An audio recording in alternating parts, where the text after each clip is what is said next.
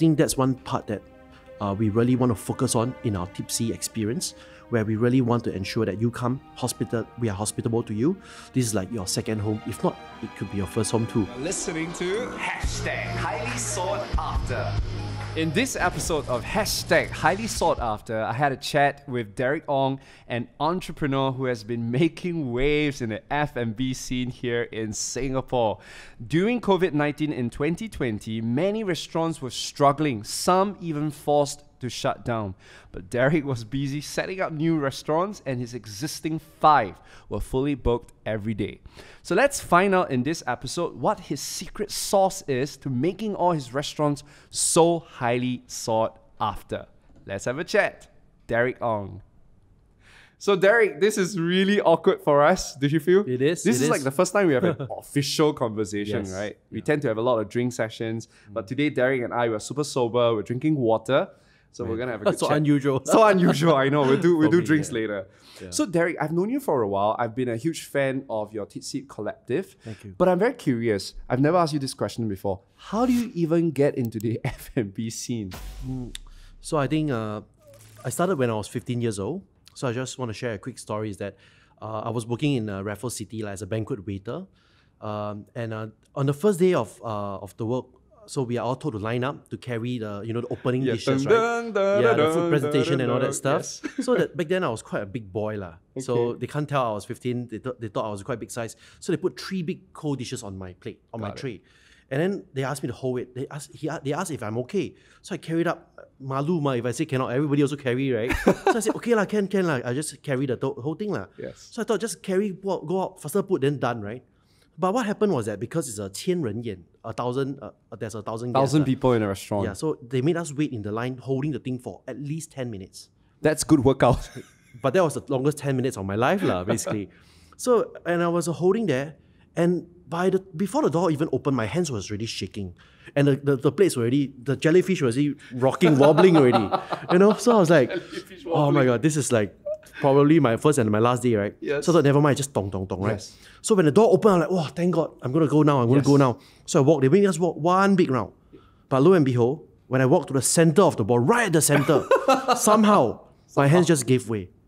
So everything just went flowing down to the floor. 3 plates of 3 cold big dish. plates of cold dishes. The jellyfish no longer wobbling. It was just right smack on the floor. So I think that was how I started my F&B career lah. And I thought that would be my last day as well. And can you tell us, when that happened, what was the response of the people around you?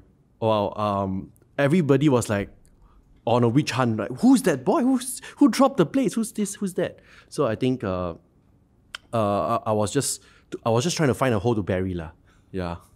Oh my God. And so, do you get hired back, or that was your last job? Oh, luckily they didn't even dock my pay. They told me that the next time you carry less lah. You just carry 1 plate. Yeah. 2 plates lah. 2 plates. Yeah, 2 okay. plates. Yeah. And that was how Derek Ong started his career. Yeah, oh with my God. crashing plates of jellyfish. Yeah. Okay, then after that, what happened? So working in banquet for a while. After that, after my O-levels, I actually went to work with NTUC Group. So that was when I was really very involved and fall in love with F&B because I became a bartender back then. And I guess that's where I learned how to be tipsy lah. Yeah, so I still remember my master back then was telling me, you must learn how to drink. And even when you drink, you must learn to be able to still work after drinking. So I had a very different outlook about drinks, about the whole industry. I have to testify to that. I've drank with Derek before, and it's amazing. I don't know how you do it. Oh, so you started very young. Yeah, start young, drink a lot when I'm young. Drink a lot very young. So Yeah. then after that, what was your first restaurant that you started, or a first F&B thing that you started? So right after I ORD, I sat down, I looked at some of my options, and then to me, maybe because of the influence of my dad, I really wanted to also be an entrepreneur, to start a business. So what I did was I wrote a business plan to Spring Singapore, back then it was Spring, to get a business grant. So I started with a fish bak kwa idea.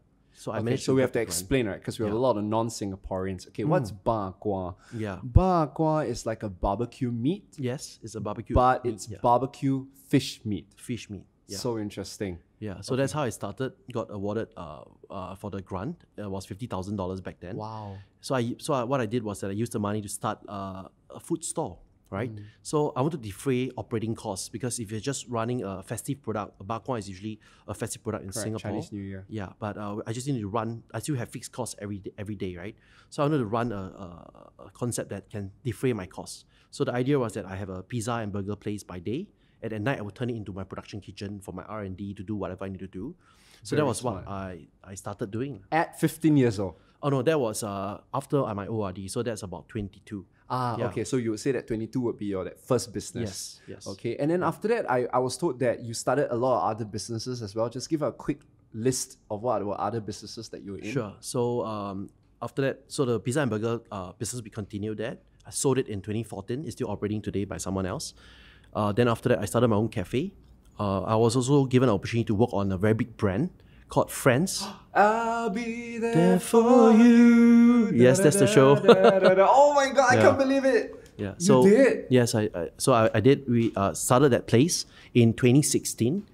I left that partnership in 2018 with some of my shareholders. Then I started my own thing in 2018 with Tipsy Collective. And that's how I got to know Derek. So Tipsy Yeah. Collective started. So I have to say that, wow, that was a very illustrious career for you, right? You started 15 years old as a banquet guy, and then 22. Right now, it's probably about 10 years. Yeah, You've been 10, doing 11 this years. business for 10 years. So I'm curious to know, like, what were the struggles that you faced as an F&B entrepreneur? Because we all know this, right? F&B, some days you're up, some days you're down. How do you do it? What were some of the struggles? Well, I think specific to F&B, one of the very big issue that we face, it's definitely manpower. So revenue, let's say you look at revenue growth over the years and labor costs over the years, the labor cost has always been growing faster than revenue growth. So example, if you look at the prices of beer, 10 years ago, beer price is the same as today, if not even lower at some places. Because of its competitiveness, more people entering the market, so prices are not able to be more high. premium, to be high. So I think that has been a challenge, I think manpower side, because of its labor costs. I think that's a big one. The second one I would say would be also the low barriers to entry. So because of that, you have a lot of competition, fresh new competition. And you know Singaporeans are rich, right? They make money. Okay, let's open a cafe, let's open a bar, right? So the barrier to entry is extremely So low. low. And if you compare per capita basis to Hong Kong, I think we have a lot more choices compared to the Hong Kongers. It's almost like a 1:2 ratio for choice of F&B in Singapore. Got it. So you have Yeah. more competition, and yet you have to manage the increasing costs, Yeah. labor costs in this case. And somehow in Singapore, we have this law, right? That you have to hire locals first before Yeah. you hire foreign talent. Exactly. So then I'm curious.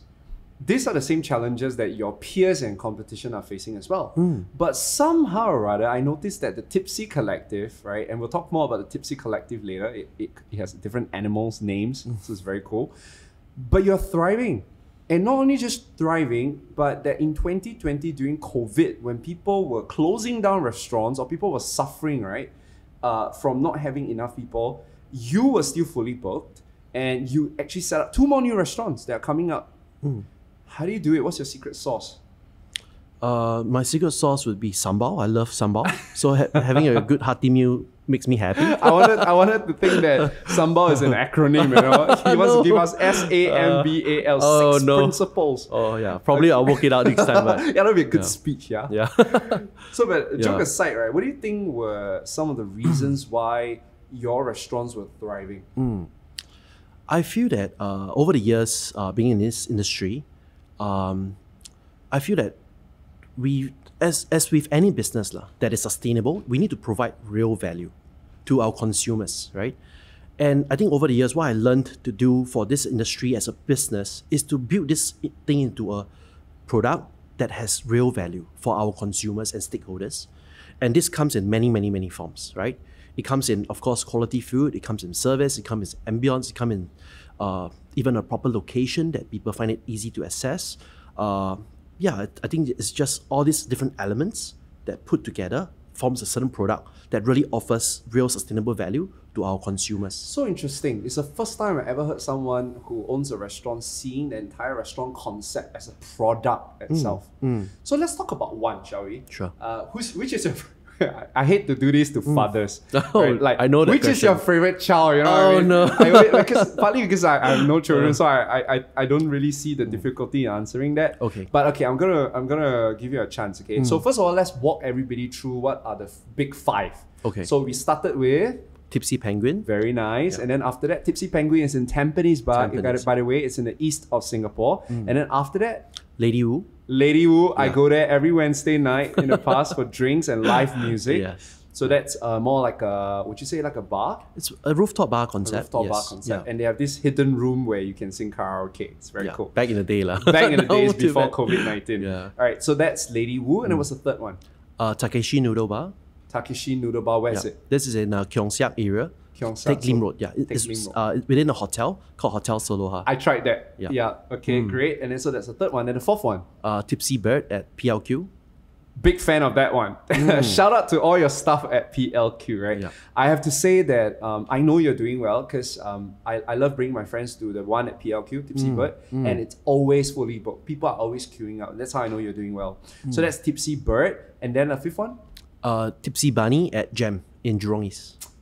So he has taken care of the people in the east, the south, and then the west. All right, we need to ask him what's happening to the north.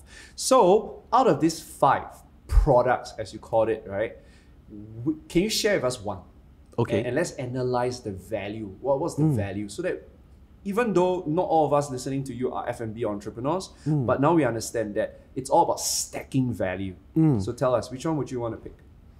I'll probably pick my first baby, which is Tipsy Penguin. Okay, cool. So I think when we started there, I first of all, there was a pretty lack of bars and proper dining and drinking places in the East. So we thought that we wanted to create a concept that is a bit different, that really offers true value to our consumers in a sense where we have a very good chef, we have a very good food, but we are not pricing it ridiculously high. We are pricing it very affordably with enough spread for us to sustain our business because I want you to come back, not one time, right? So Correct. I want for you to be comfortable as well. So I think that's one thing that we've brought in there. Good food, affordable price, and the concept is different. And the as concept well, is different. because it's bar plus real food. Yeah, like dining and I food. think for us, we also we are quite focused on entertainment. So for our company, when we go out, it's usually a social setting, right? And we want it to be a setting where people can really enjoy themselves, have what we call a tipsy experience, right? Yeah. Love it. Tipsy So yeah, experience. and I think in the midst of, I myself go out a lot with my friends. I really enjoy having a good time with my friends, and we want to be that venue that we can create that kind of space. So we focus a lot of live entertainment. So we used to have live bands back in the day before COVID. Once COVID is over, we will definitely bring back all this live entertainment. Beyond just singing, we also do different games like trivias. We also run entertainment shows, comedy shows. Yes. So I think it's really a part of a lifestyle that I think I personally want to enjoy, and I want to create that platform for everybody else to enjoy as well. Well, I love how you're thinking. That, you know, most of us, if you talk to an F&B entrepreneur, they will focus a lot on the product itself. We serve food, right? But yours is very different. You're telling me that every product that you create, you want to give them a tipsy experience. Yes. And then using that as your North Star, then you think about how do you land it Yes. in that location. Yes. So, wow, this is fantastic. Would you say customer experience is also a very big part of your differentiation? I definitely think so. I think that this is a people business. So in the way we make people feel, I think it is extremely important. I would quote Danny Mayers. So I went to attend one of his talk when he was in Singapore before he opened Shake Shack. So for those of you that do not know, Danny Mayers is the owner of Shake Shack. He is the restaurateur of the year for many, many years running in New York, one of the most interesting places for F&B in the world. I think one thing he really shared and that really I caught in my spirit was that there's a difference between service and hospitality, right? And service is a one-size-fits-all model, but hospitality talks about a one-size-fits-one model. So I think that's one part that we really want to focus on in our Tipsy experience, where we really want to ensure that you come we are hospitable to you. This is like your second home, if not it could be your first home too. Yeah, of course. When we get drunk, I would just stay there for the whole day, right? Yeah. So, okay, let's dive deep. Let's unpack that. So, service is when you're serving many, but then hospitality is for one person, personalizing it. How do we do that as a service professional? I think How to scale it somehow? it's always good to have a set of guidelines and rules, which is what service is all about, right? So you have to do this, you have to do that, which is all good. But I think to go beyond that, the extra mile is where you go from good to great. And that is what I would say hospitality can be and should be, and I think it's really getting the staff, I think that the staff members to understand that why are we in this industry, because F&B is not just about passion. Passion alone, you can't sustain because you can still get tired, right? But if you ask me, and I would say that F&B is more of a calling than a passion alone. And if you view it like, wow, you are designed, to do this work, to serve people, to be hospitable, then you will be able to flow in it every day. Yeah. Wow. So is that how you tell your staff? Like, what was the I think purpose that you give to your staff? I think let's say when I interview my key staff members, Yes. I think this is one big question I ask myself, Which is? do they have this calling in this industry, right? Are they designed to work in this industry, to do well in this industry, to thrive in this industry? I think this is a very big part of how I also built the team. Back to your question about why we did well over COVID, I think over this time I really learned that I'm very grateful to my team, to every staff member, even to my partners. I think everybody really just put together as a team, and we pivoted fast and well to help us grow even throughout this trying periods. So speed was also very important. Tell us a little bit about that, especially during the COVID period in Singapore, we had a lockdown and we cannot go to physical restaurants, right? And plus, I remember there was that space. Prior to the lockdown, we had to reduce the number of tables because everybody had to be spaced out. Okay. So walk us through that experience you had. Do you suffer during that period of time, and how do you overcome it? So actually, before circuit breaker happened, we know that the virus is going a bit crazy, right? So as early as February, I already started telling my team to start preparing for a delivery concept. So just in case that we need to pivot, we are ready to go, right? So that's what we did exactly. And then on the first day of circuit breaker, we launched our brand immediately. Hadouken, yes. Hadouken, right? Yes, to Hadouken all the bad energies away. Okay, we need to talk about branding later, guys. Sure. Keep listening to us in this podcast. I'm going to ask him about his creative thinking and his process. But let's summarize what I'm hearing from you so far. So number one, it's about service versus hospitality.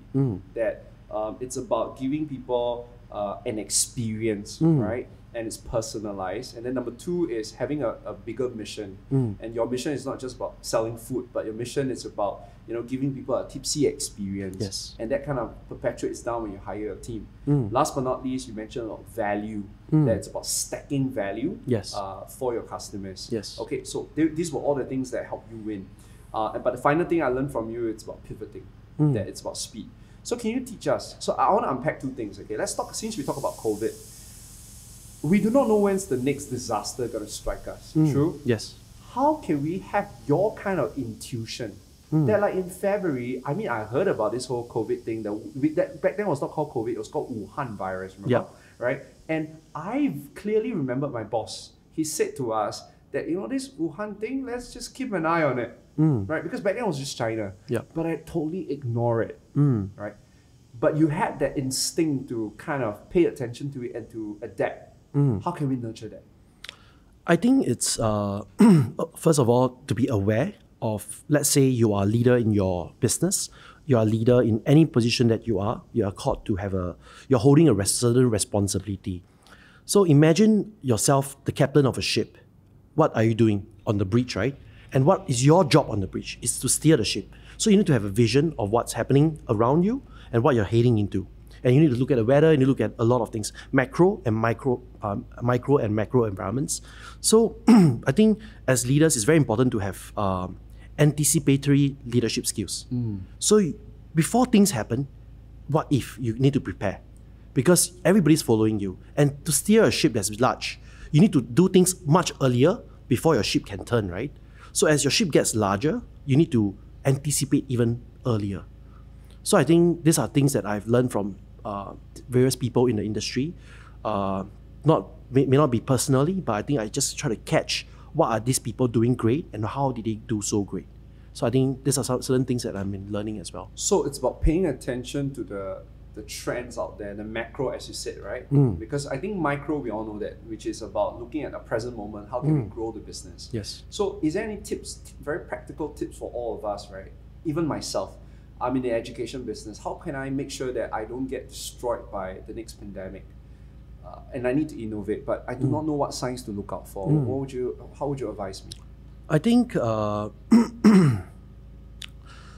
can't remember where I read this, but it talks about this very huge VC and about how they have been doing business for a century and something like that.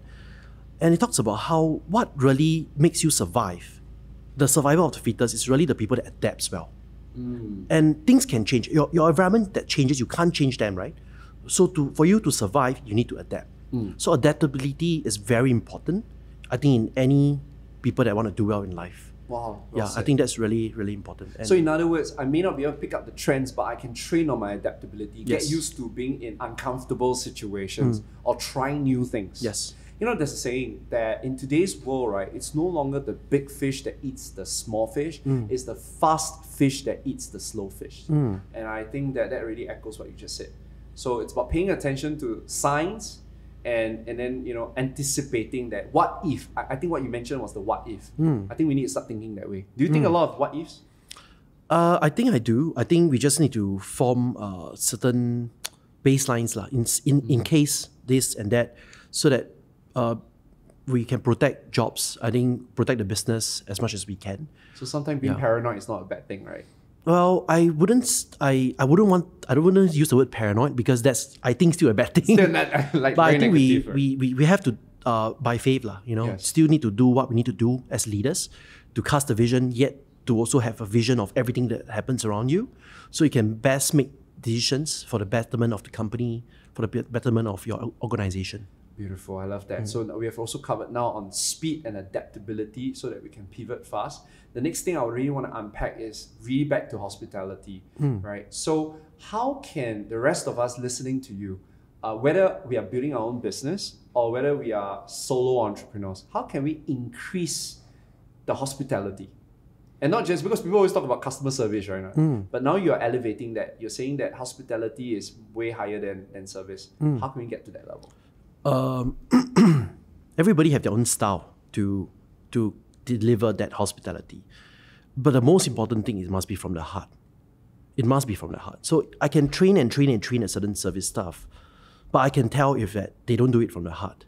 And that's what really irks me sometimes. Even when I go to a restaurant, they could be very well known, they could be raved all about for this and that, but I can feel whether if it's from the heart. And I think that is something that permeates every single human being. You know, Derek, sometimes, like when we run a business, right, we started with passion, and we know that we need to serve from the heart. But sometimes we get stressed and burdened by the need to perform and profits and cash flow, and all these things do burden us. And running a restaurant is no joke. Running a restaurant is like steering a ship. How do you balance between serving from the heart and yet not getting yourself worried and bogged down by the pressure of the business?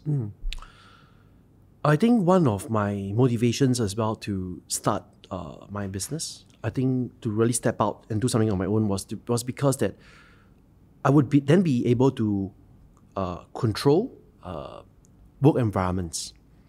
And I think the key word is really creating healthy work environments. And with a healthy work environment, things flow in a good equilibrium.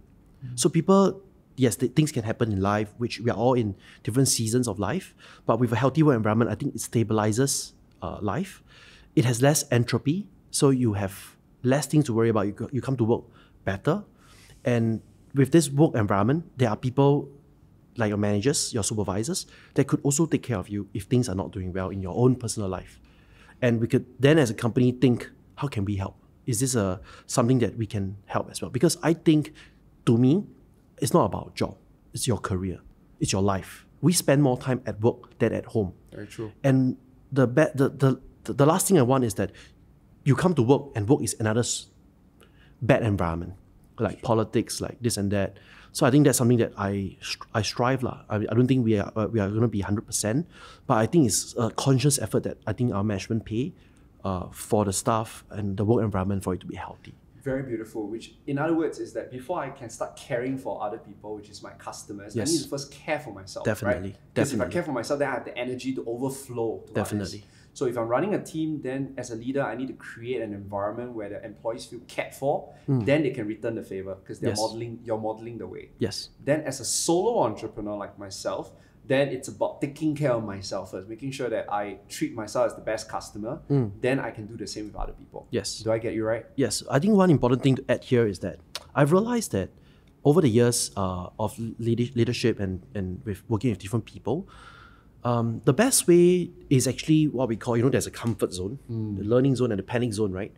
And then I think for us, it's really pushing people to the learning zone. Different people have different shapes of how it looks like, right? That's true. Some have very small comfort zone, but a huge learning zone. Most people have not, and some have very huge panic zones. Yes. But I think we try to form that for all of whatever we can form, and we try to push people to that learning zone, because at the end of the day, even if someone leaves us after 1 or 2 years, they must look back and say, wow, I learned something at Tipsy Collective, right? They did gain something here. And I think that's the least I want to do for anyone that worked with us. Yeah, they must gain something for their own personal growth. Sometimes we are just passing by, like we're not their destiny in a job sense, or career sense, but we do want to make sure that they did take something positive away. You're like a stop in their life. Yeah. Love that. Now let's talk a little bit about your brand. Like, why the name Tipsy?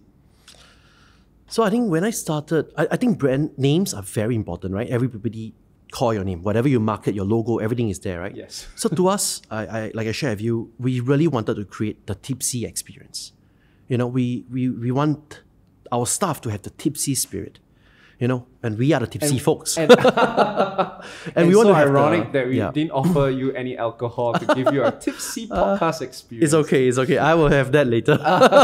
Not too much. Because to us, why tipsy, right? Yes. We want to have our experience to be tipsy, not drunk, not drunk. Because we don't believe in getting overdosed, but just a nice, comfortable level where we're happy, fun, we can chat, we can relax, de-stress over the day. I think that's a very beautiful experience that we want to create. So that's why we started with the name, by giving our customers, people that we're shouting out to, what you want. Like, this is what I'm looking at. You know how a lot of times when we come up with names, it's very inward. Like, what names do I like? But I like how you think, that you're thinking about the outcome you want to achieve, and that becomes the name. So because you want every one of them to be tipsy, Yes. and now we understand there's a difference between tipsy and drunk. And tipsy is that moment where you're a bit you're not too uptight, you're relaxed, you're happy, Yep. but yet it doesn't harm you yet. Yes. Right? And you won't regret tomorrow. Yeah, you won't regret Yeah, tomorrow yeah. because you want to end up doing things you don't remember, right? Yeah. So that zone, that tipsy zone, is Yes. where you want to get people to, Yes. and that's how you came out with the name. Yes. Beautiful. Then my next question is, as all of you guys heard in the podcast earlier, there is penguin, there is bird, and then there's bunny, and then the 2 more animals coming out soon. Like, how do you came out with this concept of animals? Actually, not even animals, but yeah, animals, because bunny is an animal, right? I do feel that humans can relate very special to animals. There's just this special connection with different animals. Some people love dogs, and one animal that people will never hate, in my opinion, is penguins. Really? Let's do a poll, guys. Do you or do you not love penguins? Let us know. Yeah. Do you hate penguins? You wouldn't hate a penguin, right? Yeah, well, it's true. Yeah, I mean, you may not because- love it, Yeah. but it's hard to hate a penguin. Yeah, I mean, especially with Madagascar, right? I kind of like those penguins. Right? Yeah, so cute, right? Okay, And- very smart. And actually, when you are tipsy, you wobble like a penguin, right? That is such an awesome animal to think about. But the most interesting fact is that Okay. penguins are the most sociable birds in the world. They are the most sociable. They are always in a social environment, and a group of penguins is called a huddle, right? And like I said, when we envisioned to create Tipsy Collective with our first outlet, Tipsy Penguin, we wanted it to be a social gathering place. We wanted it to be about friends coming together in a setting, getting tipsy, having fun, listening to good music, I think that's really what I really enjoy as well. This is so cool. Okay, guys, I've been in Tipsy Penguin so many times. I didn't know all those things, all these fun facts. But I know Tipsy Penguin always do trivials, and I'm sure it would have come out quite a bit, right? Now, your latest one that you set up recently, and I had a privilege to be there, is Tipsy Bunny. Yes. Right, and that was in the West. Bunny. Bunny sociable? They are. They are I highly know- active as well. Really? I just know bunnies love to like mate. They do as well. Is there some kind of implication or okay? So bunnies are sociable. They are. I think the whole idea of when we came along designing these different animals, Exactly. it's really about we build brands. We want to build brand awareness, right? Yes. But there's what we call brand awareness, and then the next level to me is brand love, and then the next level to me is brand advocacy, right? And to me, certain animals are just easier to love than others. And I think for me, I pick animals that are much cuter and easier to love.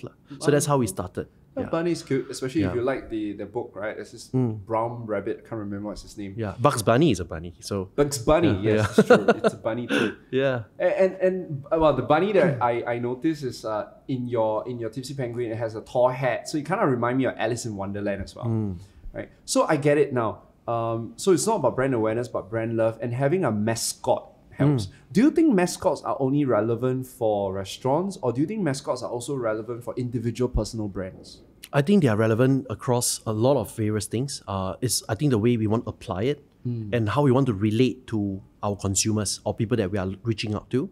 And if you can use, I think mascots are effective tools. You can effectively use them as well. Oh my God, something to think about. I have a community, but we have no mascot. We have no animal. I need to think of a cute animal. Okay, I get it. I'll probably pick a Yoda, a Groga. Wow. Like, look like Yoda, but I need to pay the license fee. Oh yes, right? you definitely do. Now then I have to ask this question. You have Tipsy Penguin, and then you have Tipsy Bunny. Then why Tipsy Bird? So we wanted a variation of a penguin Yes. for the PLQ precinct. So we wanted a brand that wasn't so generic. And when you are tipsy, you feel free like a bird. So He has why an not? answer to everything, guys. Okay, this is not prepared. Okay, guys, I didn't really prepare him too much, but this is so cool. Yeah, but freedom. Yeah. So would you able? Like, I will reserve that as the last question. Okay, which is what's your end goal? But I wanna maybe end off here because I personally have experienced the tipsy experience, right? And what do you think we can do as a brand, as a personality? How can we make our customers tipsy as well? How can we be their alcohol? To me, tipsy is really letting your hair down, having a very comfortable, relaxed time with your friends, just having a good time, I feel that for us, it's really how we can. Not too sure how to make them tipsy without drinking though. It's so not fair, I cannot. Oh, by the way, actually, that's true. When I was speaking in LA 2 years ago, they serve champagne for conference. I see. Wow. I think it's great because if I suck, they won't realize it, right? Because they will still be very relaxed. Maybe let me ask you another way. Okay. I noticed that you have a lot of regulars. Okay. And we all know that when you start a restaurant, you want to have regulars because regulars give you certainty of income, right? Teach us how you do that. Like, how do you nurture a customer and turn them into a regular? I feel that we didn't really, to be honest, have a very specific model or framework to just really focus on regulars. I think it's really getting our basic product, like I talked about, get it right, get it consistent, and then I think that these people will naturally come back. And then those that come back more, then they became our regulars. So it's a very organic process. It's a very organic process. I think that my focus is still building the consistency within our service teams to do what they need to do and our products to be what it is. Got it. So that means step number one is think about how can we be of value to our customer at the different levels. So in your case, it's the food, the hospitality, the ambience, the experience, right? And everything else that you just talked about. Yeah. And then making sure that it's consistent in all your different creations. Yes. Because it's easy to be nice to you once, but it's going to be difficult to be nice to you all the time. So that consistency. Yeah. Social media, before we finish up, let's talk about social media. How Okay. has social media played a part in your success, in your brand success? I think like what you mentioned before the podcast was about something about how the media scene has changed. Absolutely, yes. And I still remember about, I think last year I was talking about marketing to one of in the school, and I feel that in this point in time, it is the most fragmented scene for marketing. It has been totally decentralized. If I could put it into an analogy, it's just like Bitcoin, where the banks have no longer are able to centralize your things, right? It has been totally decentralized, and it's like blockchain. And I think that right now the social media is something like that, where anybody that has good content, they can create well, they are able to attract well, they get eyeballs and they get attention, and whoever gets this attention gets this influence. So the scene has totally changed, right? So for us, social media is the platform that we use to shout out to our customers, where we put in our contents, where people that want to follow us know about us. That's where we use as a platform. Back in the day, you can't do much. You go to radios, you go to newspapers, you go to SPH You for... have to pay money. You have to pay a lot of money. Yeah.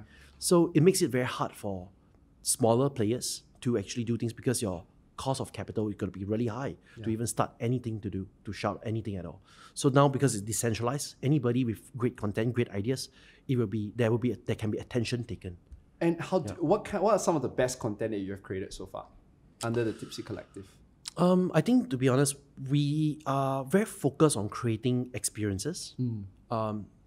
Pre-COVID, I think one thing that I love to do was to create all kinds of events at my venues. So like our Halloween nights, I was there. Yeah, and I think we have the first ever pillow fight in the East. Okay, I wasn't there. Yeah, so we had Wasted. Yeah, so we had a very crazy night. We just people fighting with the Are you pillow. serious? Real pillows? Yeah, real pillows. Feathers? All around the place, and then we awarded different awards. I think we have done content wise is really creating such out of the norm events experiences for our customers. And then capturing on video and pictures and Yeah. and then put it out on social media. Yeah. So we even on a New Year's Eve night, one of the nights, it was 2019, I think, New Year's Eve. We had such a big party. We turned the whole Tipsy Penguin into a club. Where we had a DJ, we had people dancing, we have a dance floor, and by the end of the night, there were a lot of dead zombies outside the place. That one's called drunk penguins. The tipsy penguins in the room, the drunk penguins outside the room. Yeah. Got it. So it still boils back down to creating the experience, but that social media is a way to document the experience and to communicate that. Yeah, definitely. Now, you have a big challenge ahead of you. 2021 is still not the time for you to organize that kind of events because of social distancing. Yeah. How can you still create that Tipsy experience in spite of all these limitations? We gotta scale it down. So instead of doing it as a whole outlet, we gotta do it with 8 people. Of course, not on a full-fledged event, but I think it is big things matter, but small things matter even more. So going into every single group of customers, making sure that their experience is good. If they need any kind of experience, we can create for them. We can help them at whatever reasonable cost. I think it's something that we would strive to do. You have an example of that? Example, when people celebrate their birthdays, how can we make these birthdays a little bit more special? I think these are some of the little things that we will try to do.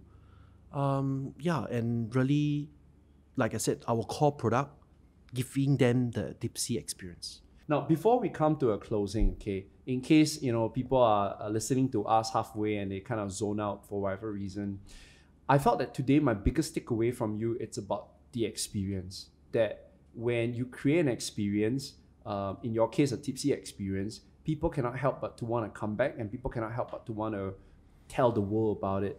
So if I can summarize it, all right, what would contribute to that Tipsy experience so that we can emulate, model after? What would contribute to a Tipsy experience? Yeah, your Tipsy experience.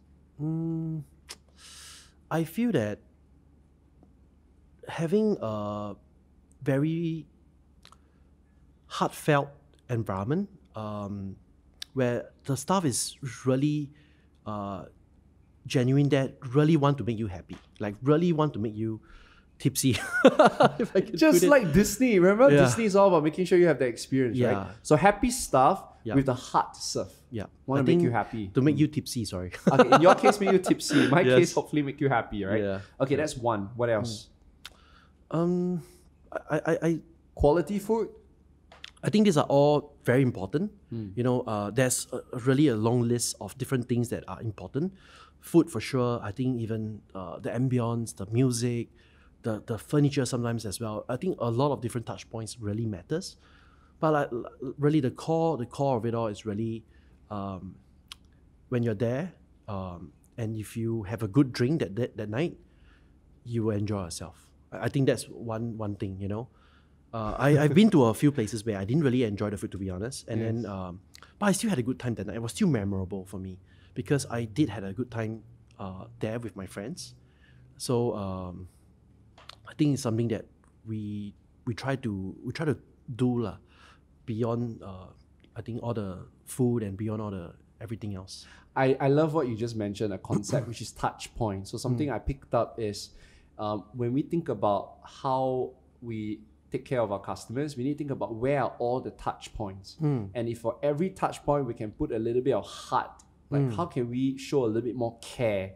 How can we add a little bit more value in that touch point? That itself, entirety, it's already the experience that would set things apart. Yeah. Wow. Well, guys, I'm sure you guys are all feeling a little bit thirsty. And if you are thirsty, please go down to Tipsy, especially if you guys are from Singapore. And if you're not from Singapore, please write into Derek and ask him to set up one in your country.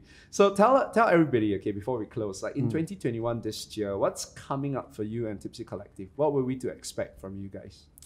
So I think we are still trying to grow the business. I feel that, first of all, a very wise old man once told me that if you have talented people in your team and you don't grow, these people will have to leave. It's just like a fish tank, right? The fish will keep growing because these are good fishes. But if your tank doesn't grow, you shouldn't keep these fishes in your tank. So I think one of the stress, or I wouldn't say stress, I think one of the thing that I really, really pursue, why I want to pursue so much of growth, is because I do have great people with me, and I really hope that they have a great career, great journey of life with our company. And I really want to ensure that we don't just provide a job, but really a career that we can go as long as we can together. This is so beautiful. So- I've never saw it that way. I always thought that it's because you just wanted to be everywhere in Singapore. But your central motivation was really your team. Definitely. I think of course these are aligned, but I think one of the core things that really wakes me up and really want to grow the business is because of these people that had believed in me from day one. And I really hope that they have not put their trust in the wrong ship lah. And I really want to grow it so that all of us can really grow together. Many a times when I interview people or people that join my company, I ask myself one question: Can this person retire in my company? And this is maybe a very long-term vision, but I think about that. It will not be easy. It takes two hands. It takes a lot of things. But I think I want to start I always think like that. And because I myself, when I wasn't doing very well in my own partnerships, why I left some is because I don't think I can stay in this partnership for life, because I don't think I can retire. I don't think I can get whatever, There's no future. There's no brightness of there's no future. So I think that's why I decided to change and do something on my own. But back to your question, so I think that's why we grow a lot, and we are striving to grow.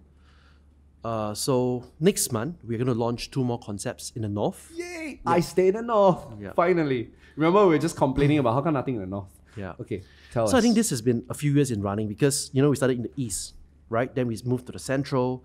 We have been looking at the west outlets for many months, in fact, a year.